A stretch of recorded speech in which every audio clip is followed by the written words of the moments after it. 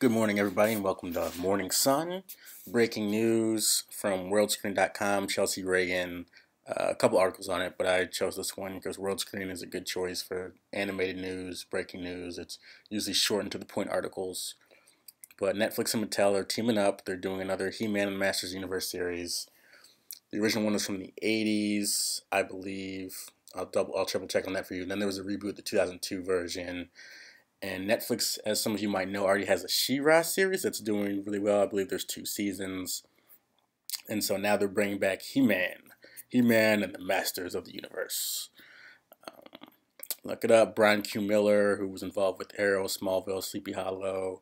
He also wrote some comics for DC. I know some Bat books.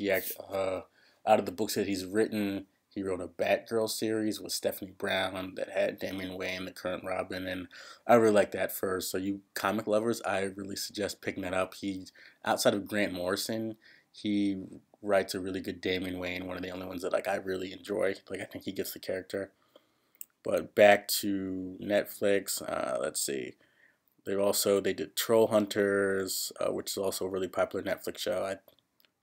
2, 3 seasons, and then there's a spin-off one with some aliens as well and set in the same universe. So that's pretty cool. They also have another He-Man thing coming out, Master of the Universe Revelation with Kevin Smith. I'm sure most of you know Kevin Smith.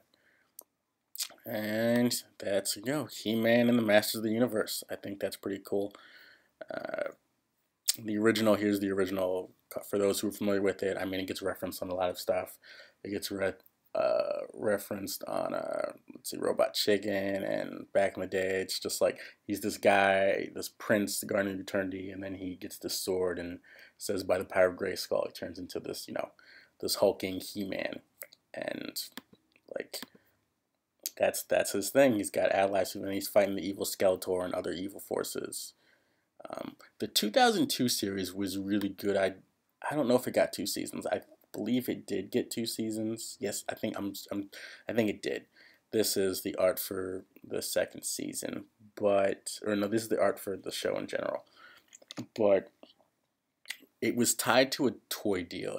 It was in Cartoon Network in 2002, and a lot of shows that are tied to toy deals, it just didn't last because maybe the show did well for what it was, but the toys were not selling, so they canceled it.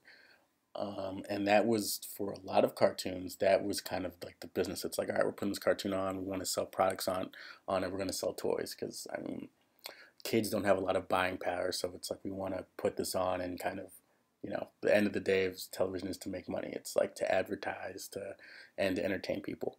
A lot of other successful children's shows that have gone on and been successful usually aren't tied to toy deals. Static Shock, for one, as long as we're talking kind of the comic superhero realm. SpongeBob, I'm pretty sure, is not.